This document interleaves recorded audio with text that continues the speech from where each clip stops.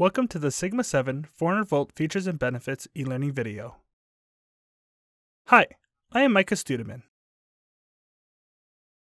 Sigma-7 delivers exceptionally high speed and extraordinarily accurate control, which maximizes system performance. Simply put, it allows you to operate your machinery faster and with higher precision than ever before. A new 400-volt voltage class servo pack has been added to the Sigma-7 family, which allows the hardware to be used in more applications. Here's a quick preview. Sigma-7 400-volt servo packs are offered in single and dual-axis variants, which can also be controlled via Mechatrolink 3 or EtherCAT communications. The inputs wired to the top and the outputs wired to the bottom, with no spacing required between the units when mounted. The Yaskawa software environments for configuration and programming support the Sigma-7 400-volt product. Now let's look at this in more detail. Looking at the model information, we can see that the 400-volt model is being released with a single-axis and dual-axis servo pack. Communication with the single and dual-axis servo packs can be done using either the Mechatrolink 3 protocol or EtherCAT protocol. When it comes to servo pack capacity, the single-axis servo packs range from 0.5 kilowatts to 15 kilowatts. And the dual-axis servo packs have a 0.75 and 1.5 kilowatt capacity per axis. More model information can be found by looking in the catalog. The servo packs come with 7 inputs and 5 outputs that are available through the CN1 connector. 3 of these 7 inputs can be implemented as high-speed latches to capture the encoder position of the motor. These high-speed inputs allow time-critical information, like registration marks, to be seen and processed by the servo pack. The 7S and 7W models both have the same numbers of inputs and outputs. The safety and closed-loop option modules are currently supported on the Sigma-7S and Sigma-7W servo packs. This safety card is SIL3 certified, just like the internal safety of the servo packs. The option module slot is located on the top right side of the servo pack. Along with the 400-volt servo packs comes the 400-volt motors. These 400-volt motors are either part of the A series, low inertia motor, J series, medium inertia motor, small motor capacity, or G series, medium inertia and medium capacity motor. The connector on the motors is a heavy-duty style connector, and the power connector can be slightly rotated for cable management. There are many accessories or peripheral devices that you can add to the servo pack, such as an EMC line filter, regen resistor, shielding clamp, surge absorber, and DC reactor.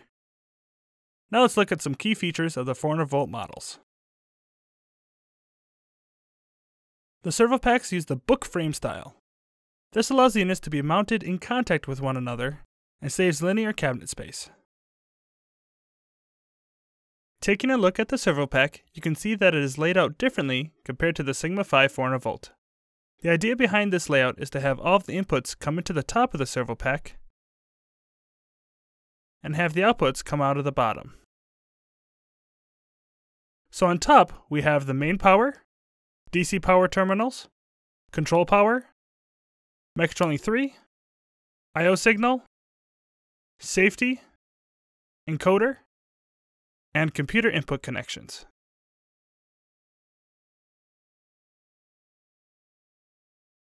The motor terminals and dynamic brake connector are on the bottom. The only difference between the single axis and dual axis is the computer connector on the dual axis is on the front instead of on top.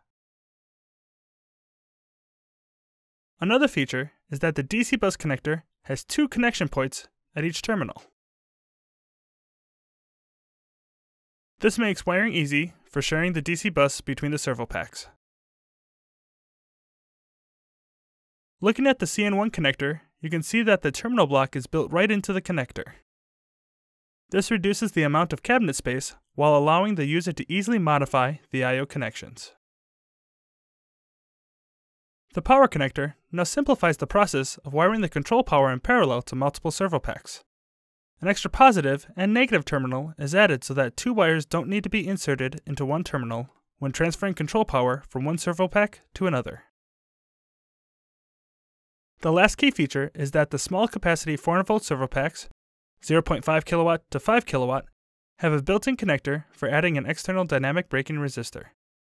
A dynamic braking resistor is used to stop the load during an emergency stop or when the servo pack is unable to control the load. The smaller servo packs come with an internal braking resistor, but when a bigger one is required, it can be added externally. The larger capacity servo packs, 6 kilowatt to 15 kilowatt, do not have the dynamic braking circuitry built in, but it can be added externally. Support for the servo packs has been added to Sigma-7 Plus version 7.23, which is used to configure and tune the servo packs, and MotionWorks IC 3.4, which is used to program the controller and change parameters in the servo packs. These programs can be downloaded at Yaskawa.com. To wrap up, here's a final comparison between the Sigma-5 and Sigma-7 400-volt models. As mentioned earlier, the Sigma-7 400-volt servo pack does not require any spacing between itself and the servo pack next to it, where the Sigma-5 400-volt servo packs need up to 10 mm spacing between themselves and another servo pack. This can be seen in a simple diagram. This diagram shows the linear space required to mount 8 servo packs from Sigma-7 400-volt and Sigma-5 400-volt with no spacing requirements and the option to have dual-axis servo packs. The Sigma-7 400-volt servo packs take up 16.5 inches of linear space, where the Sigma-5 servo packs take up 38.4 inches of space. Since the servo pack is part of the Sigma-7 family, it uses the Mechatronic 3 communication interface, has a 24-bit encoder, has a dual-axis servo pack option, and has a separate EtherCAT servo pack, where the Sigma-5 servo packs use the Mechatronic 2 network, have a 20-bit encoder, do not have a dual-axis option, and have the EtherCAT module as an option card. The I/O available is similar between the two servo packs, with the Sigma-7 having 5 digital outputs compared to 3. The input voltage, control power, and servo pack capacities are the same between both families. Now when it comes to the connectors, there are a few differences. The only differences are when it comes to the input power connector and dynamic brake connector. The input power of the Sigma-7 is separated into 3 connectors compared to the single connector on the Sigma-5. The dynamic brake connector was added to the small capacity Sigma-7 servo packs, where there weren't any included on the Sigma-5 servo packs. The motor connectors are slightly different as well. The Sigma-7 servo pack has a slightly more rugged connector compared to the traditional connector that is used on the Sigma-5 motors. The motor flange, shaft, and output power, though, are still the same between the two families. Thank you for watching this video. Visit Yaskawa.com to find more information about the products we offer.